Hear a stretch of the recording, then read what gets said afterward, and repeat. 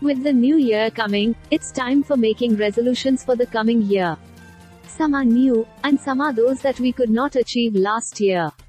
Here is a list of the 5 most popular resolutions people make every year. This is always top on the list while making resolutions. Such resolutions include losing weight, gaining weight, starting to exercise, walking a particular distance every day, going on diet etc. It is always encouraging to make such targets, but make sure such goals are achievable. And the trick is to start slow so that you don't lose steam midway. Money-oriented goal is another target that many set for themselves as a New Year resolution. If you are in your 20s and already thinking of setting such a goal for yourself, it is a huge leap towards adulthood. However, while setting money-oriented goals, remember to make them holistic. It should include budgeting, goal setting, savings and investment plans. Most importantly, follow a disciplined approach.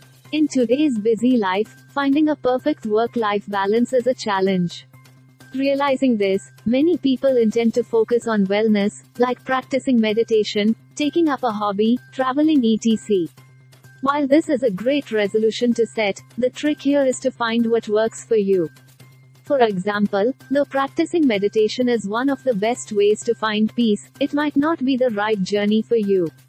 So try finding something that makes you happy and content. In 24 hours' time, we find very little time for people who really matter to us. And New Year is a perfect time to make a promise to yourself to spend quality time with family and closest friends. For this, you don't need to spend hours and hours with them, but a few phone calls, and once a week meetings can give you much pleasure. Learning a new skill is on our list every year and this goal is extremely essential for our growth.